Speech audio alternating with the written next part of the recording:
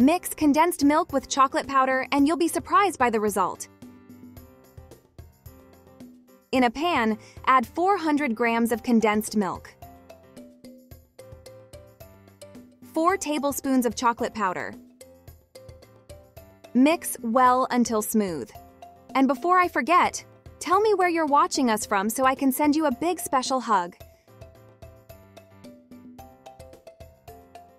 When it's smooth, add a spoonful of butter and mix well. I hope you're enjoying this delicious recipe. Don't forget to share it with your friends. By doing so, you'll be helping us get even further.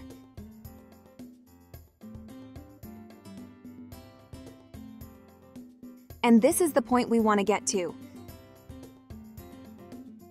Let's line a glass dish with plastic wrap. I'm going to add all our chocolate mixture in here.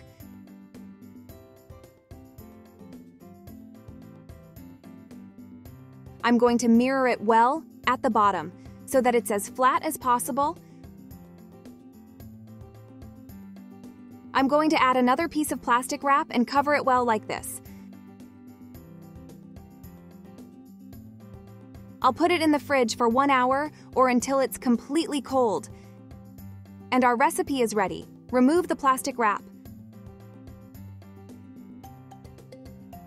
I'm going to cut it into squares. They can be any size you like. Make this chocolate truffle at home. It's very easy to make and delicious. Sprinkle a little chocolate powder on top.